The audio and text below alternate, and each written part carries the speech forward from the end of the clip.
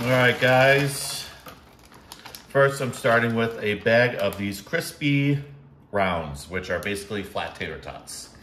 I like these better, especially for making a casserole like this, just because they're flat, they're easier to cook with. So now I'm just gonna take this, set this aside.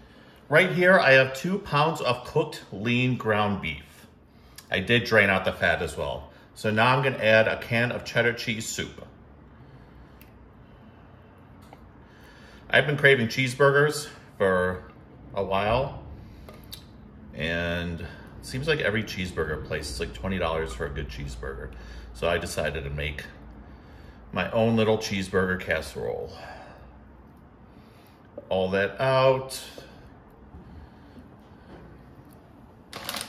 Now I'm gonna do a 16-ounce container of sour cream.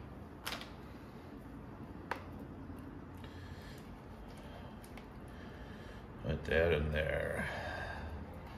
Very simple dinner, guys. Make this in a pinch, especially if you already have the ground beef made.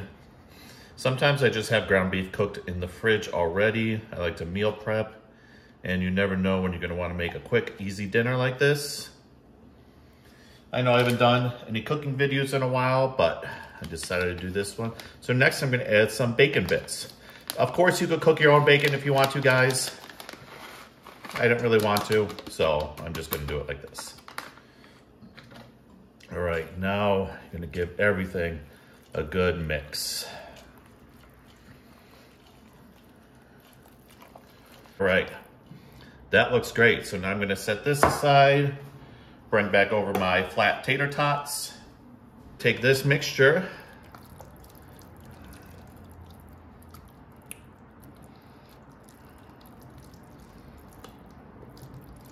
and put it over my flat tater tots. You could also use the hash browns too if you wanted this, guys. But I like the tater tots. I'll get all this out. I'll get all this goodness out. Okay.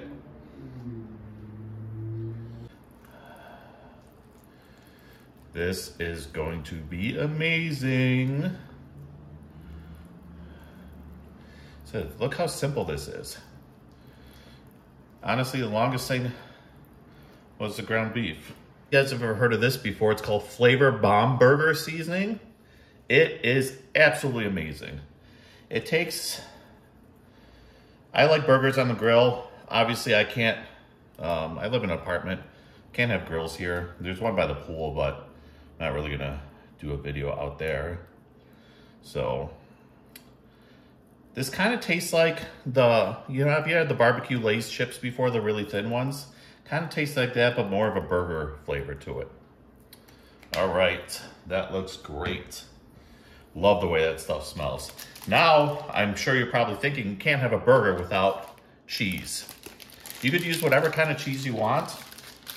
I grew up eating cheeseburgers with American cheese. I know it's not real, but I can't seem to have a good cheeseburger without American cheese.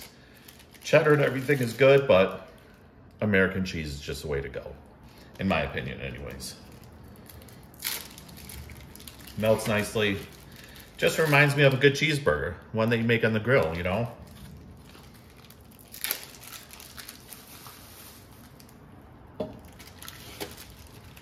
So I'm just gonna cover this whole thing with cheese. All right. This looks great. All that nice fake American cheese on top. It's perfect. Burger seasoning, just a light dusting. I'm telling you guys gotta try this stuff on your burgers. It is absolutely amazing. I won't eat a burger I made at home without this stuff. And I may or may not bring this with me when I go to a burger place. All right, now you're gonna take this, bake it on 350 for about 45 to 50 minutes. Just took this out of the oven a little while ago. It's still very hot, but look at this. Look how good that looks, guys. I'm really excited because, like I said, I've been craving cheeseburgers for a while. I don't know why I just didn't go get some, but I just have a feeling this is gonna be awesome. Not only does it smell good, but what's not to like in here?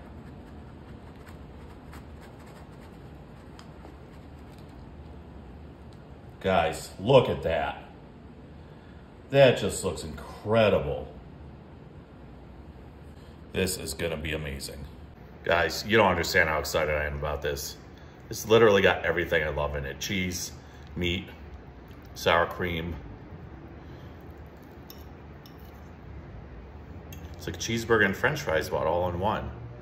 Probably gonna burn my mouth. Sometimes you just have to though.